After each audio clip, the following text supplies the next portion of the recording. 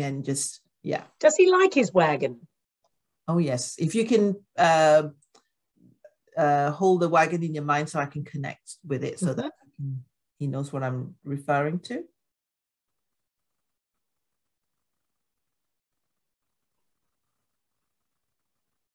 Does it have a squeak? Yeah, I just put WD-40 on it last week. Hear Amazing. it. So you can My God. How cute is that?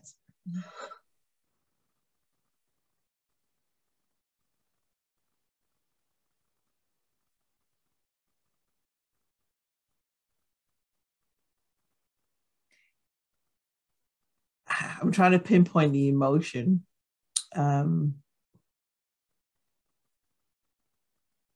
He's sharing with me almost like he's in it, but his head will turn. He just turns, and there's a part of him that almost goes like although he knows what it is, there's a part of him that also goes, what is this?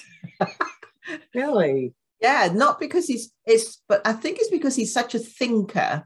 He's trying to work out how.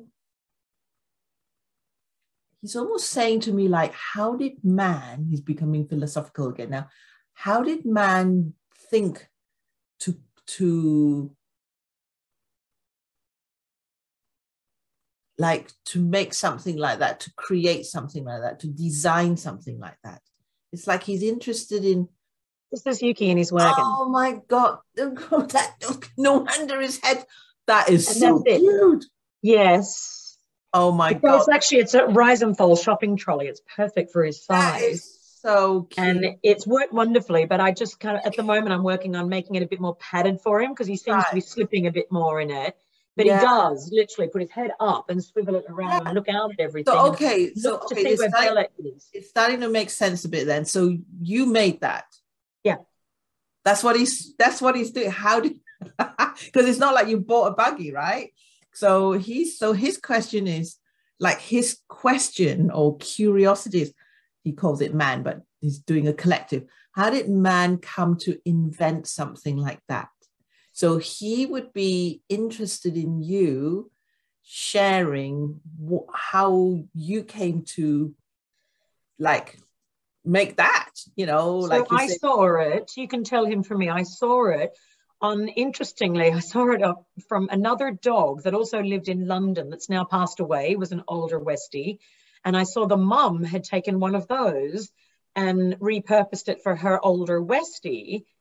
And I took a photo of it. And I thought, when we moved to London, which we did 3 years ago, I'm going to find one of those and adapt it for him. So pad it, get the little sign made for the back and have that, because I don't like the doggy stroller. He's been in the stroller once when he tore a cruciate ligament. He didn't like it either. Yeah. So I'm going to make something that's a bit more enjoyable for him to look out and be part of longer hikes based on that idea I saw. He wants to, it's like, the program they used to call Blue Peter. Yeah. He's like, he wants to know every single part of this from you.